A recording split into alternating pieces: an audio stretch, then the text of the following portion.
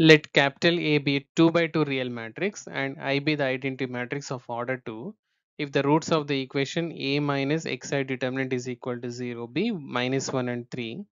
then the sum of the diagonal elements of the matrix A square is. So let A is equal to a 2 by 2 matrix A, B, C, D, and I is an identity matrix 1 0 0 1 of order 2, and determinant of A minus xi is equal to 0, that is A, B, C, D minus x into 1 0 0 1, which is equal to A minus x, B, C, and D minus x, and its determinant is equal to 0, which implies A minus x into D minus x minus BC is equal to 0, that is AD minus x square, or this can also be written as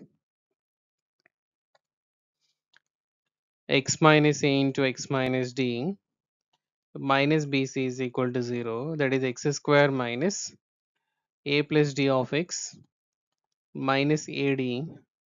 or plus AD minus BC is equal to 0. So here we can say A plus D sum of the roots is equal to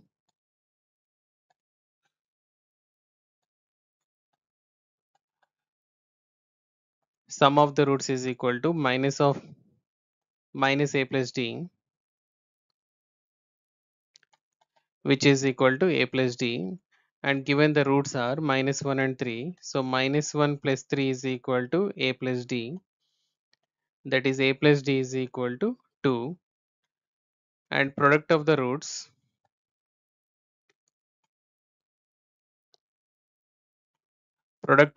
in the equation is equal to AD minus BC, and here we can write minus 1 into 3 is equal to AD minus BC. So AD minus BC is equal to minus 3, and now we need the sum of the diagonal elements of the matrix A square. So let us find A square is equal to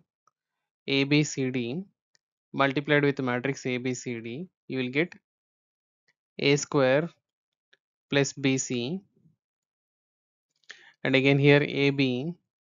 plus BD, and here AC plus DC, and here BC plus D square,